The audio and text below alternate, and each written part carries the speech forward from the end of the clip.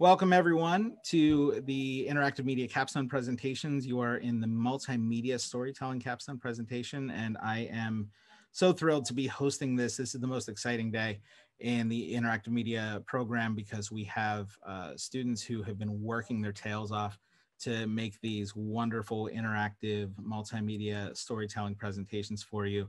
And the four students who are here are amazing talents, and I hope that you can appreciate the efforts that they have put into these things. So my name is William Moner. I'm on faculty in the Interactive Media program, and I had the opportunity to teach a game design and development class with a couple of folks from this group. And so I can attest to their hard work and dedication from that group, but I'm always impressed by this stuff. And before we begin, I want to allow our students to give a brief introduction of themselves, very brief, and then I'm going to go to an introduction from Program Director Derek LeCaff. He recorded an intro via video. So we'll start with Ben. Hi everyone, my name is Ben Johnson. The project that I'm presenting today is called Ghost Notes. I can go. My name is Yasmin Grandison, and the project that I will be presenting today is called Fellowship. Okay, Chandler.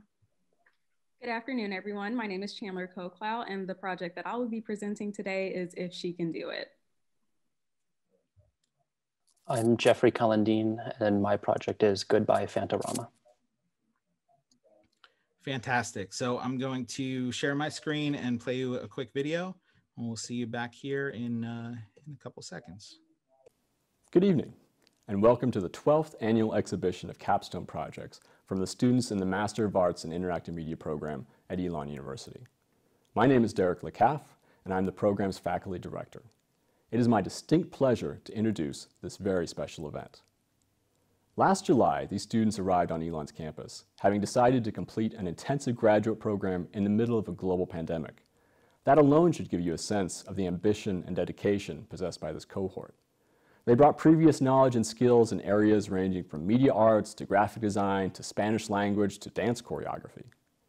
Over the course of 10 months, they researched, designed, and produced a wide range of projects as they learned everything they could about the different domains of interactive media. This evening, the students are showcasing the most significant, ambitious, and personal projects they created in the program.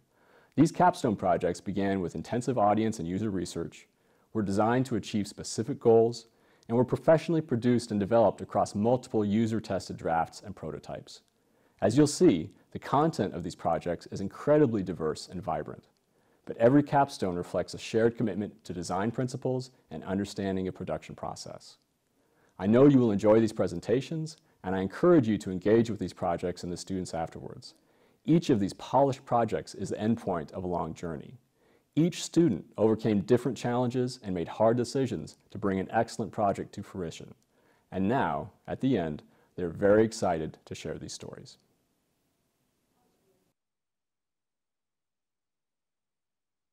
For that introduction, and without further ado, Ben Johnson is our first presenter. So Ben, go ahead and take it away. You've got 10 minutes, and we're looking forward to hearing from you. Sounds good. Thank you. All right, guys, I'm going to go ahead and share my screen. All right, so as I mentioned earlier, my name is Ben Johnson, and I'm here to tell you about my project Ghost Notes, which is an interactive narrative with elements of music production, filmmaking, and game design. Today, I will be talking about my creative process as it pertains to 4 major content areas: sound design, user experience and interface design, video game development, and interactive storytelling. So the premise is relatively simple. Imagine you get a call to host a concert tour for your favorite band. Sounds great, right? You take on the task of scheduling shows and booking venues, but there's one small issue. None of the musicians have been hired to help on the tour. And that's where the story starts with Ghost Notes. You still have to keep up with all those other tasks, but now there's the added challenge, or as I would say, the option for strategy of enlisting the appropriate musicians for each role and for each show. At the beginning of production, I came up with a few gameplay challenges to incorporate into the game. Though not are all present in this version, I have a plan to include all 4 of these concepts in future iterations. The challenges are: play the hits. The user is given multiple concert scenes with varying styles of music that they must successfully mix. Keep the fans. The user must select appropriate musician for the song style and venue or risk losing support of the fan base. Future iterations will include a time-based mechanic called stay on schedule and a robust scoring system called keep it together. I'll get more in depth with those in a minute, but for now, I'd like to take you on a journey through the first few scenes of the game. You start out here in an office in New York. Here's where you get your first story scene, told through a phone call. This is a recurring theme throughout the game, as most story scenes are told through diegetic audio. I decided to use this as the primary narrative device to move the story along. In this scene, you were given the job and told to head out to Los Angeles. So you hop on a plane, and the next scene is the first point where you can start making decisions. You're given a roster and told to pick the lineup for the next show. As you can see, there are a few options for each member of the band, which leads us to a backstage scene where you are given a tutorial in the form of radio contact from the concert stage manager.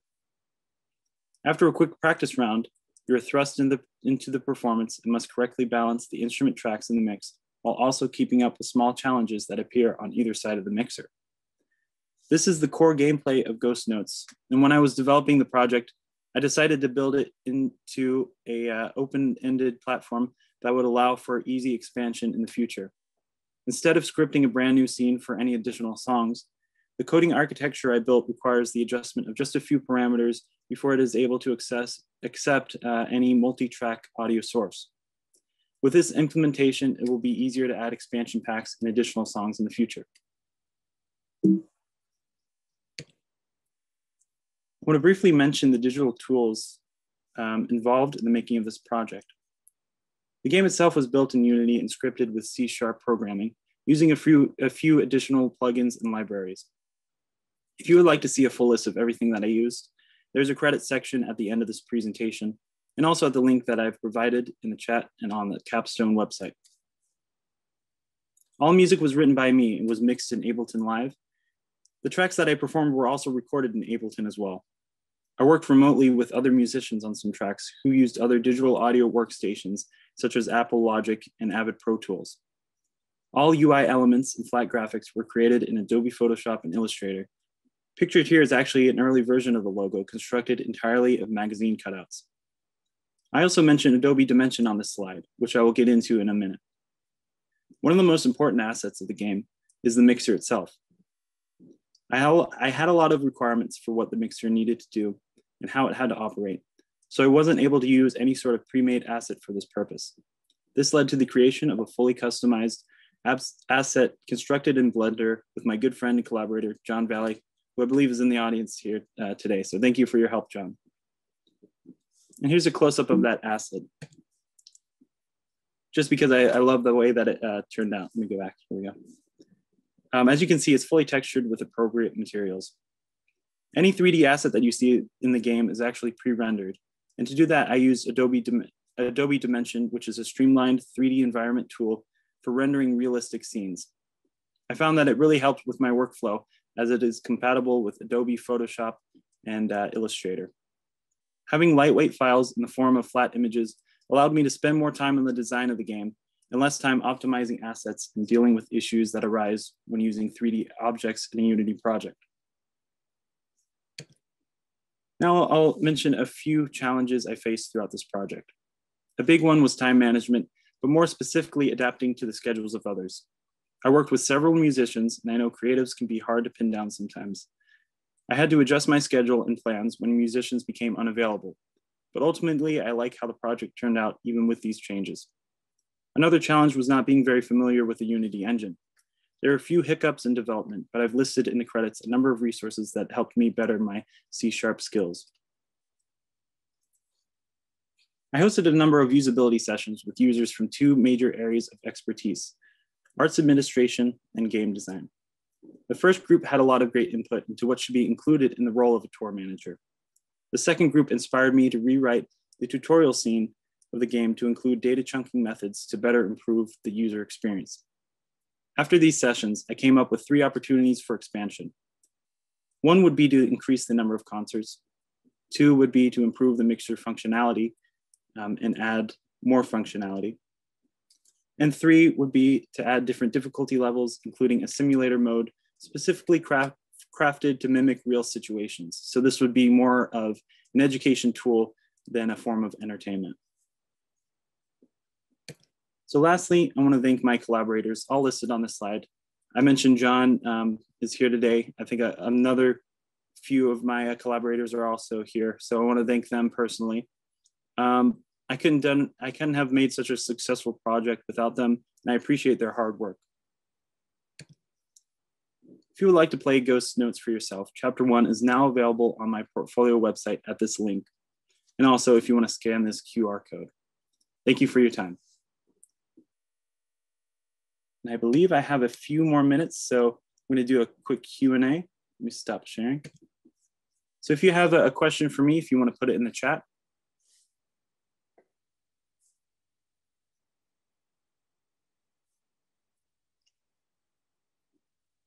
All right, and if no questions, I think we can move right along. Thank you. Very good, Ben. Thank you so much.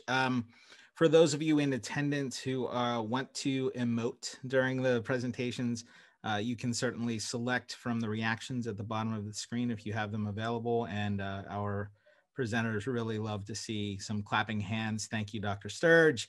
And Allison, thank you for your reactions. Those are wonderful to at least see that there's life behind the other side of the screen. So thank you once again, Ben. I enjoyed seeing the production progress from the beginning of the semester to the end. It really came a long way, and love to see it. And I'm so glad to hear there's more planned for it.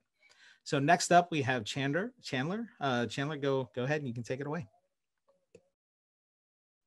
All right.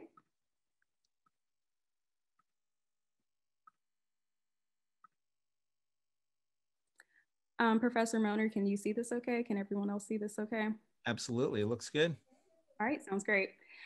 Good afternoon, everyone. My name is Chandler Colclough, and today I will be presenting my capstone project, If She Can Do It.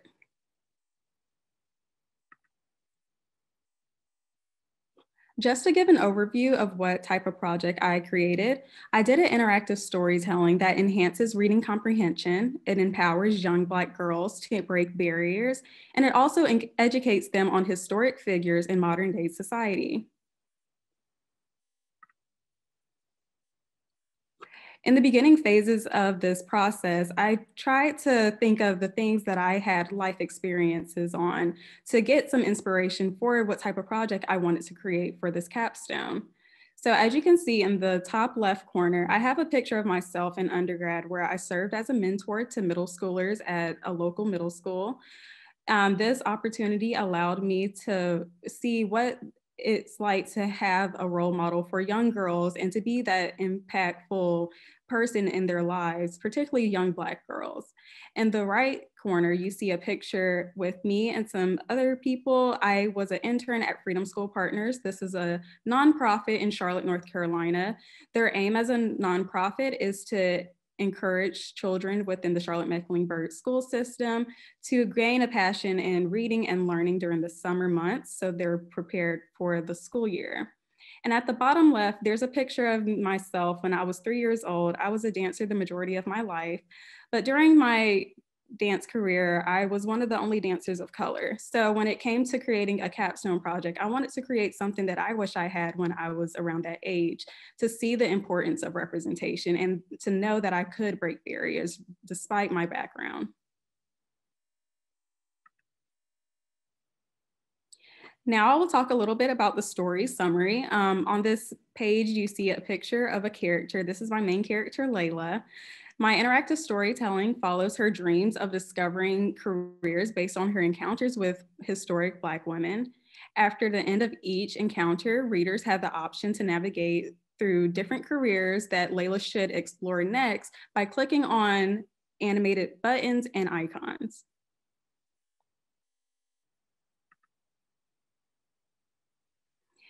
In the beginning phases of creating this project, I really wanted to hone in on what a user may need from this capstone.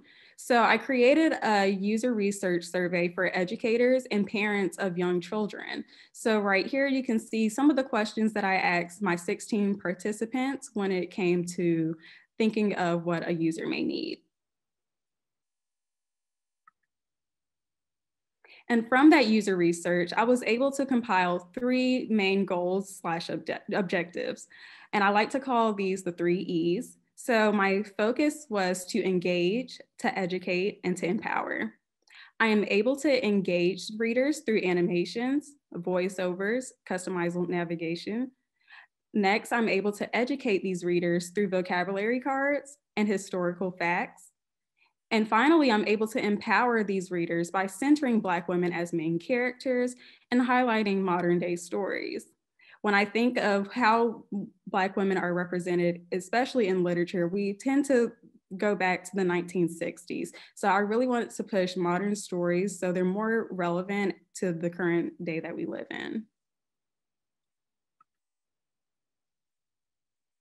And from that user research, I was able to come up with my primary and secondary audiences. So my primary audience is Black girls. These Black girls, they follow underneath 2 minority groups, 1 being Black and 2 being women. So from that, I really wanted to push the importance of representation because those groups know what it's like to be underrepresented in society the most. Secondary audiences include 3rd to 5th graders. Like I said, I conducted user research with educators, and they really emphasize that around that age range, they're starting to take standardized tests where they're more exposed to challenging words. So within my interactive storytelling, users will find vocabulary words that will help them enhance their reading comprehension skills and learn new words to have in their vocabulary. At the bottom, I have a parent persona, which shows what a parent will do once they have a child involved in virtual learning. To the right, I also have a child persona that highlights how a child would engage in virtual learning. Next, I did a user journey map, and from this, it explores how a child will navigate through interactive storytelling and how that will enhance their literacy skills.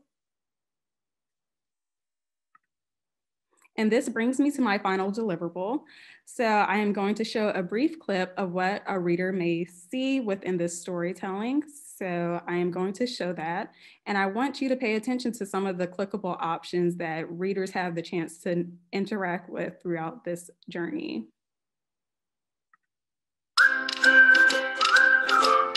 If she can do it. Written and illustrated by Chandler Colclough.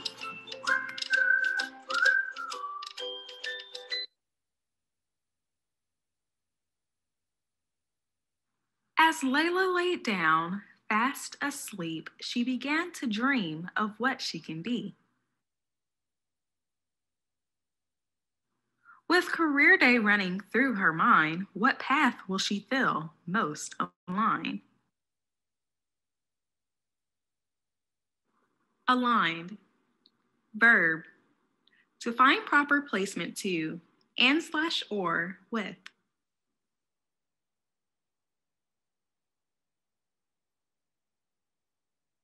She walked down the steps with a sense of anticipation as a brown girl stood tall before the nation. Anticipation. Noun. The act of looking forward to something. The girl wore a yellow coat as bright as the sun. Introducing Amanda Gorham. Her moment has just begun.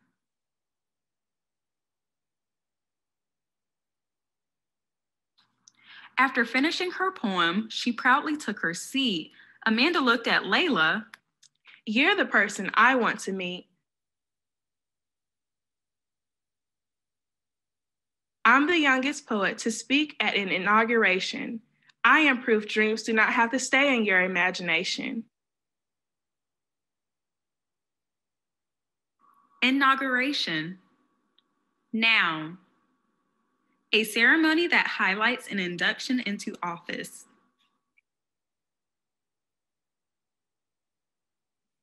I've looked up to figures like the amazing Maya Angelou. You should always find role models that spark the light within you. As the morning sun began to rise, Layla slowly opened her eyes. I can be anything, she said with glee. Can you guess what career Layla wants to be? So that concludes a brief rundown of what you might see within that story. So I wanted to reflect on this overall process of creating this capstone. First, I wanted to talk about how I was able to combine my skills with my passion. In interactive media, I found that I have a passion for creating and doing designs. And from that, I was able to combine it with my passion of uplifting young girls. So I really found it really personal to do that within this process. Next, I'm always up for a challenge. So I wanted to challenge myself with new software. So everything that you saw within that video of the interactive storytelling was created in Seros, which is a platform that allows navigations and things to be organized in a storytelling manner. I was able to illustrate all my characters through Procreate, which is an application on Apple's software. And next, I was able to understand the importance of conducting user research. From that, I was really honing in on what educators want their children to learn within their literacy experience. And lastly, thinking innovatively about the future of literature. As we live in a world that's constantly moving into a digital world, I think it's important to think of what contributions that we as creatives can bring to the world that will keep us really happy with what we traditionally used back then when things weren't just technology driven. So this brings me to my conclusion. I would love to stay connected with you all. You can reach me on LinkedIn or email, as well as my portfolio at the bottom where I'm showcasing this project as well as other projects throughout this program. And yeah, thank you so much. And if you have any questions, please drop them in the chat box.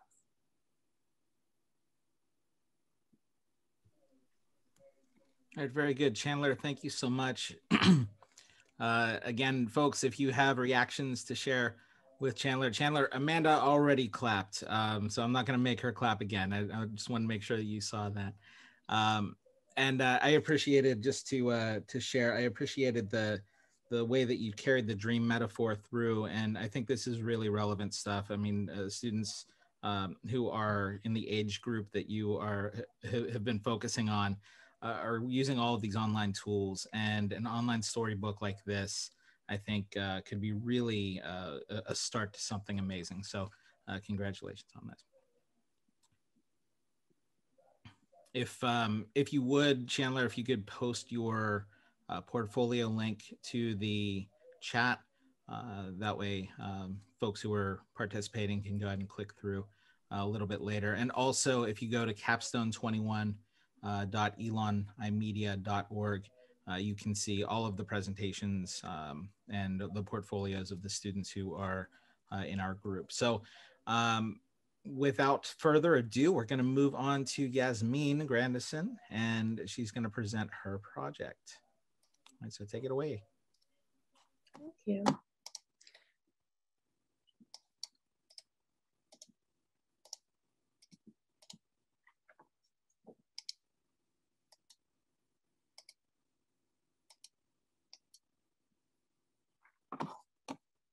Not sure what's the presenting, but I'm just going to present like this. There we go. Right.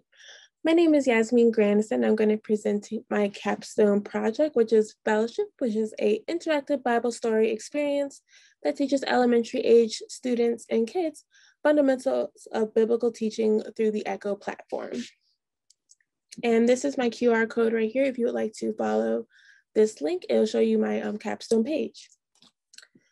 Fellowship was created to be a mock-up for a Christian entertainment platform for parents and educators who are interested in increasing Christian entertainment in their child or student's life. Composed of several interactive videos, the series Noah's Court teaches children fundamental Bible lessons. Not only will children learn how to walk out their lives according to God's word, They will also learn how to build a stronger relationship with God by watching the short stories on fellowship. Through fellowship, I wanted children to learn more about a relationship with God rather than religion. What do you think of when you think of religion? I think of a list of rules that may be hard to follow and endless work towards goals that seem to never be achieved. Teaching a relationship with God is more personal and will help children to realize that God is not an ominous figure in the clouds, but he is a comforter, a friend, a healer, and a safe place in our time of need. One Bible verse that this platform stands on is Proverbs 22, verse 26 in the New Living Translation, which states, "Direct your children onto the right path, and as they get old, they will not leave it." The Bible often compares people to houses. If a house doesn't have a strong foundation, it will come crashing down when the environment gets tough. If a house has a strong foundation, it'll be much harder to tear that house down because it has a strong base. Of course, as humans, we're going to be confronted with many tests and trials, but with a strong foundation in God, it will be harder for that person to fall when confronted with these tests and trials.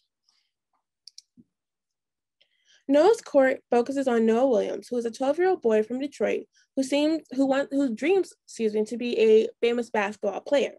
Noah's reality is that he has a lot to learn before he becomes this basketball player, and I wanted this first series to focus more on a lesser targeted demographic. And that's usually children who are in the inner cities. Usually children's shows target kids who live in suburbs with big houses and two-parent homes. This leaves out children who may not have the standard perfect household. I wanted to shed light on inner city kids who have just as big dreams as suburban kids, but who may have to go through many other hurdles in order to reach their goals. Their dreams matter too. This brings me to my two creative inspirations for my short, Hey Arnold and Hayao Miyazaki.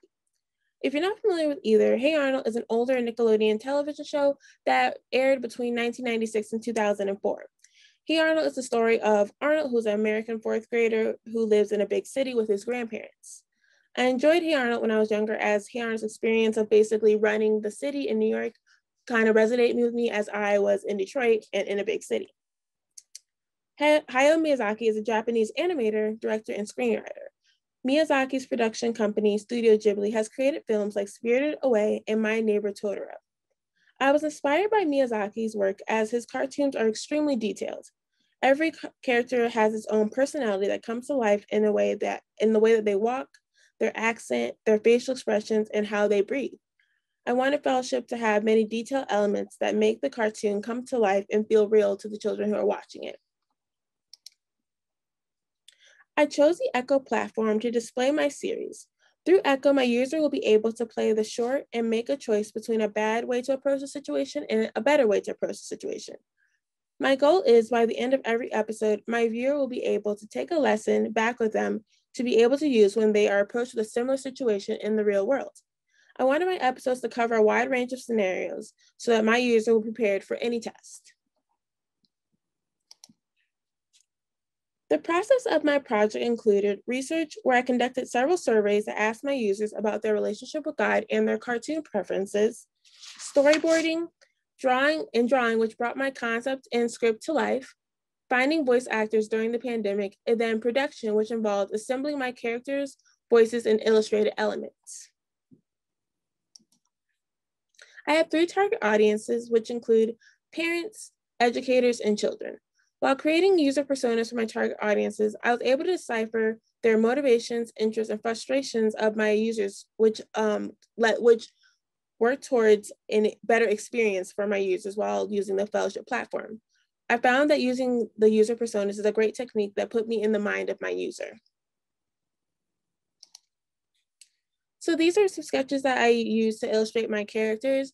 I just drew them out and then I would go over them with the pen tool using Illustrator. I wanted my characters to be diverse and show a range of skin tones and hair types. And I think that it's just really important that Black kids see that, so they see that they're not being typecasted, that they see that there's lighter skinned women, there's darker skinned people, and that they won't feel like they are into a certain mold. In the right-hand corner is a breakdown of my main character. I put every limb and body part on its own layers in order to move my character easier. By the end of my choice clips, I had over 500 layers for a video that was only 2 to 3 minutes. Detroit, it was a big inspiration for me also, as I created this episode, as I tried to incorporate many elements from Detroit from my own memory. And as you see here, this is the spirit of Detroit. It's a monument in Detroit, and I just copied it from this inspiration to put into my cartoon. I used Adobe Illustrator to illustrate my sketches and storyboards, Adobe Audition to clean up any background noise and any noise grain in the audio. I used Adobe After Effects to position my characters and the scenes surrounding them. I also used After Effects to move the bulk of my animation. I used Premiere Pro to synchronize my character voices and their mouth formations and add sound effects as well as add my theme music. I also used Duke Basil, which was used in order to make the movements more fluid and less robotic. I also used Zoom, which I used to record the voice actors as they were talking for my characters. Thank you so much for watching or for listening to my project. And this is my email. And if you follow this link, it will get you right to my capstone project page. And I think I have a few minutes for questions if anyone would like to ask me a question.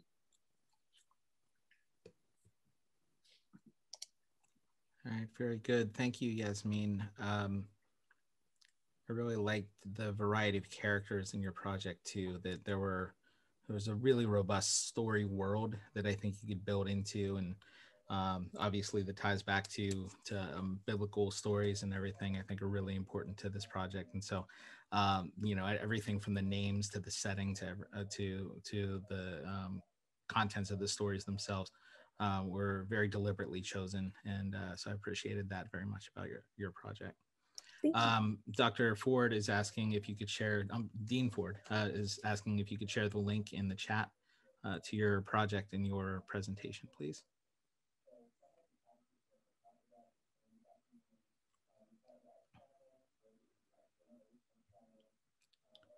And we are rolling through here. So it's 6:05. We're ahead, or it's close to 6:05. We're just a couple of minutes ahead of schedule. So Jeffrey, I'm not sure if you have anybody who's coming in hoping to pop in and see your project, but if you'd like to get started, you're welcome to do that now.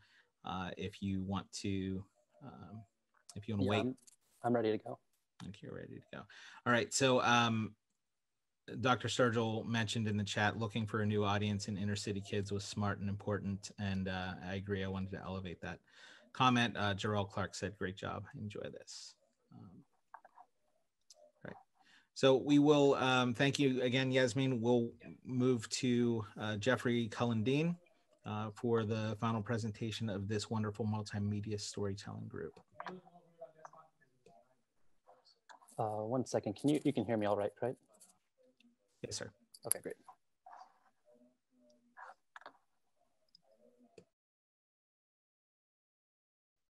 All right. I'm Jeffrey Cullen-Dean, and this is my project, Goodbye Fantorama. It is a work of interactive fiction. So to get started, like I said, interactive fiction, and it tells the story of a roadside attraction and its final days. And so we can sort of set some groundwork. Interactive fiction requires user input to progress the story forward. Think of it like a video game, or just sort of, or what mine is, which is called hypertext fiction as a subset. So here's what a page would look like. There's text on the page, and my sort of go-to example is if Wikipedia was a choose your own adventure novel. We navigate by clicking the links that are words, and those words should bring you to other pages that are sort of whether inspired by that word or phrase or something like that. So the project was primarily, I used 4 technologies for the project. Word as my, Microsoft Word as my word processor of choice, Adobe Illustrator and Photoshop for image creation, like the peacock you saw in the previous slide, and then Twine to connect everything together and to make the whole thing possible. Oops. There we go. And so this started with as a large research project, reading various journal articles on internet gaming disorder and more specifically escapism, and people sort of diving into fantasies as a way to, to escape. And then I also read a dissertation on hypertext fiction, more of the technical side of this rather than the subtext that would inform the narrative. And then as well as other interactive fiction like Blue Hyacinth, Luminous Airplanes, and The Unknown, which are some prominent hypertext works that were more in the vein of what I was doing compared to others that are very contemporary. For instance, The Unknown and Blue Hyacinth are mostly from the late 90s and early 2000s. And work like this that's being done now, it's much more gamey, much more text adventure. And I really wanted something that's a bit more literary focused. Now, all of this is important because I created two personas for this project. One, the red one, is a new reader, someone who's never played this before, has more of an influence of video games, and the blue one, excuse me, the blue one is a more experienced reader, and they were reading things like The Unknown in the late 90s and early 2000s, things like that, and Blue Hyacinth.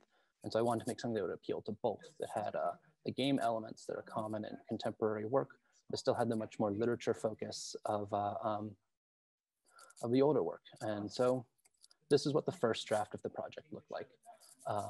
Everything was entirely out of order, and there were two competing narratives through the whole thing, one written in first person and one written in third person. They sometimes intersected, but they took place in the same area.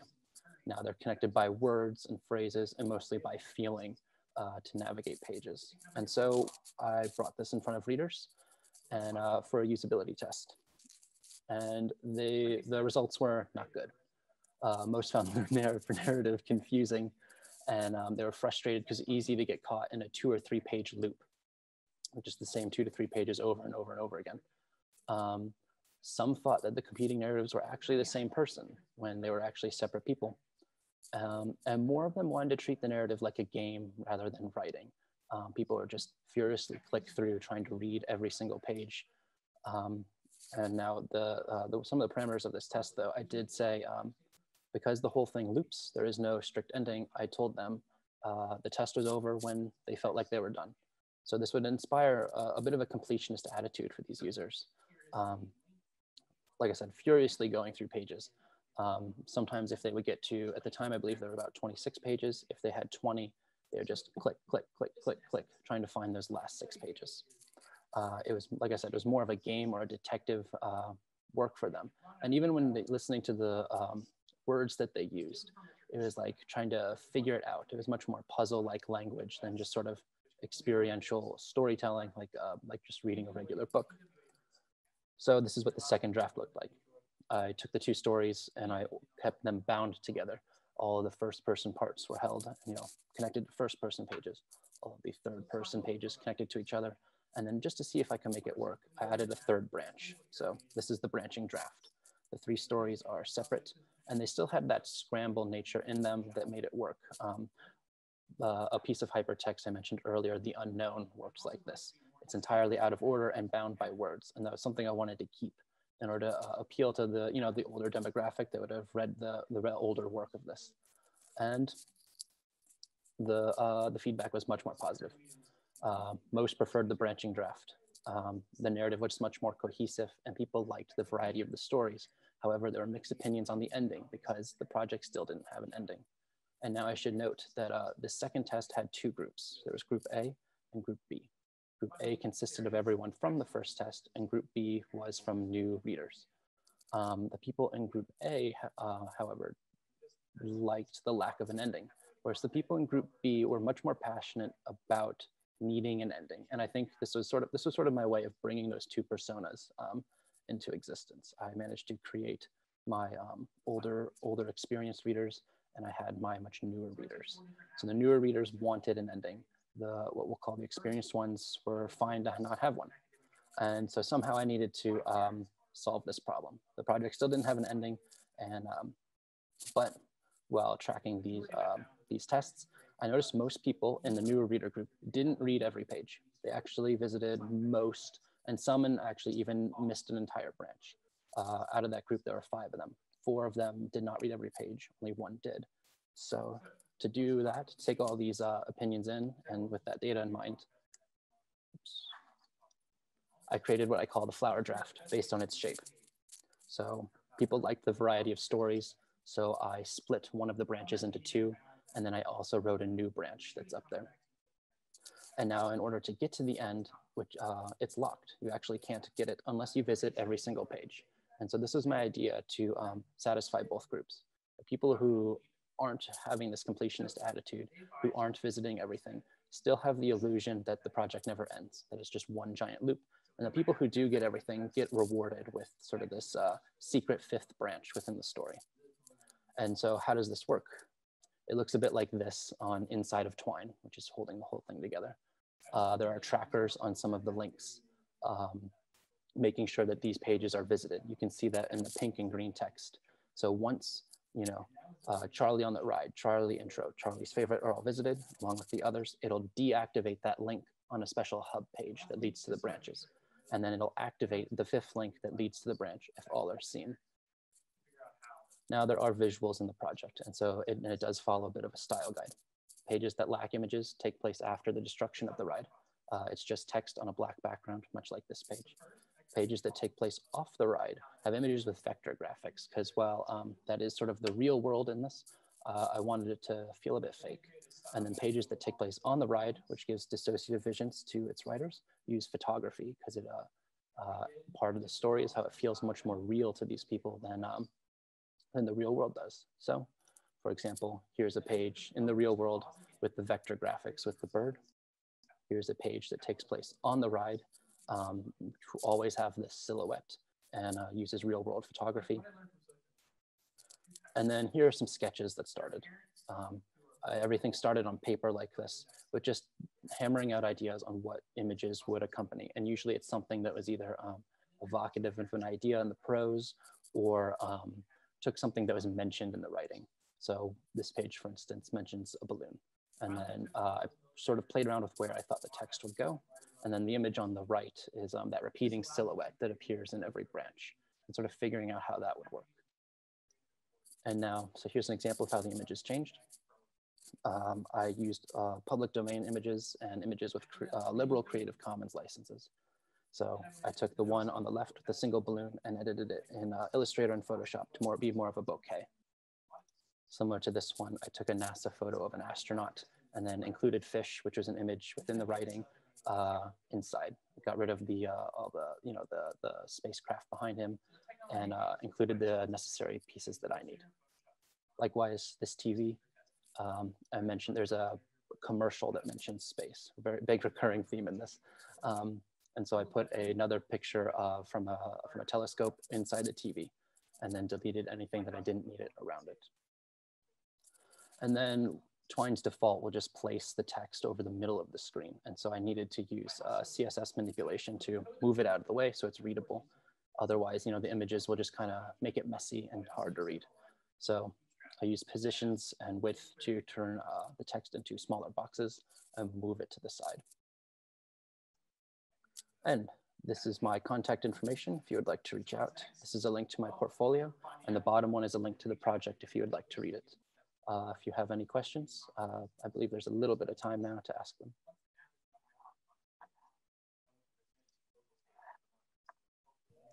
This is indeed the case, Jeffrey. Thank you so much for this. You're welcome to ask questions, and I'm going to repost the Capstone 21 website link for those of you to see the rest of the projects and to get contact information and everything. So Amanda Sturgill comments, as one of those old people you mentioned at the beginning, I've seen interactive fiction from the beginning. The systematic approach to creating it is really interesting. And I agree. I echo that. It was really interesting to see the different branching narrative styles and choices that you made, and that you were acting on the user feedback and really trying to deliver a story that that seemed to make sense. And so I wanted to kind of open up a question to the group, and you all can answer this either one by one or at your leisure. But Jeffrey, you have the prerogative since your presentation was most recent. What did you see as the benefits and challenges to responding to so much user feedback? Because I know each of you were testing this 2 or 3 times throughout the semester. So what was it about your responses to that stuff that that provided benefit, and what was challenging about it? I can go first. For me, like I said, my project didn't have an ending for a long time.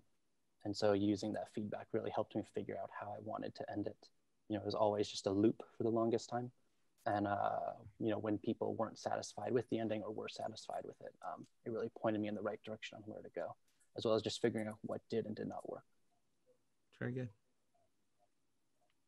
For me, when I sent out a survey asking what was the best part about a TV show when you were a kid, and a lot of people came up and said like, oh, well, the characters, or oh, like the stories. So it's really just like merging those two just to get, I think that's two elements that people really like to see when they watch a cartoon. So that was for me.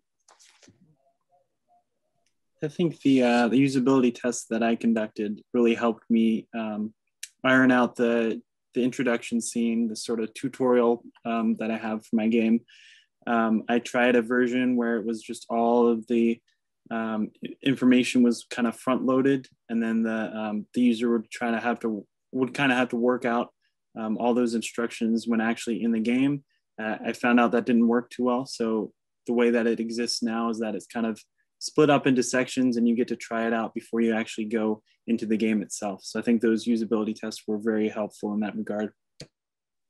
For me, the usability test was really helpful in determining what words were most efficient for the age group that I was looking for to be the target reader. So going back to those educators and seeing what they really wanted to push for their children to learn when it comes to vocabulary, that really helped me.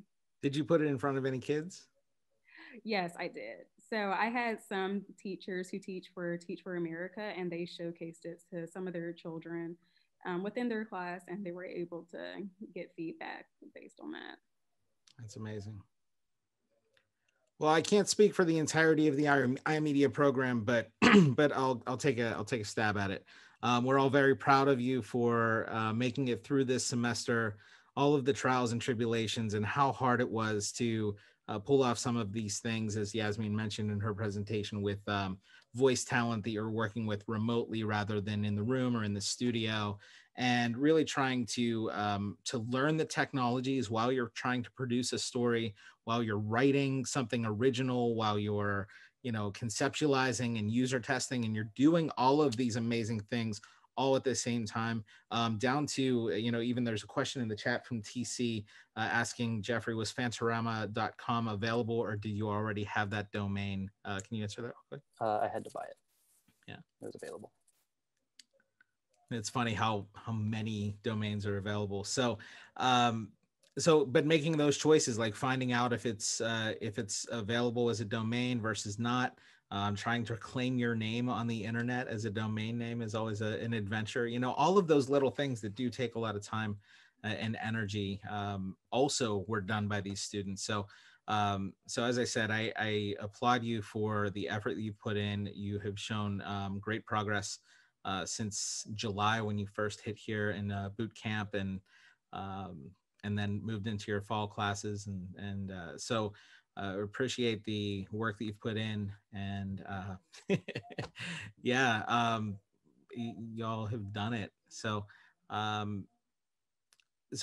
think at this point, we have the privilege of having Derek in the room here, and if Derek is available, I don't want to put him on the spot or anything, but Dr. Colclough, if you have any words to share, we could have those now.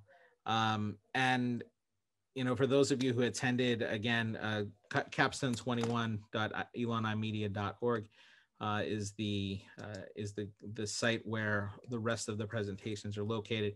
And so I would encourage you to check out the site and take a look. So y'all, you did it. Congratulations. And Ben, you were the host of this. Any final thoughts as the group leader here? Thank you for coming, everyone. I think we have a little bit of time. If people want to stick around, we have some unstructured time if you want to meet with anyone in particular. If you have any more questions, if you want to put them in the chat, I think we'll stick around for maybe 5 more minutes. And if there's no one else that has questions, we'll kind of wrap up. But thank you, everyone, for coming. We really appreciate it.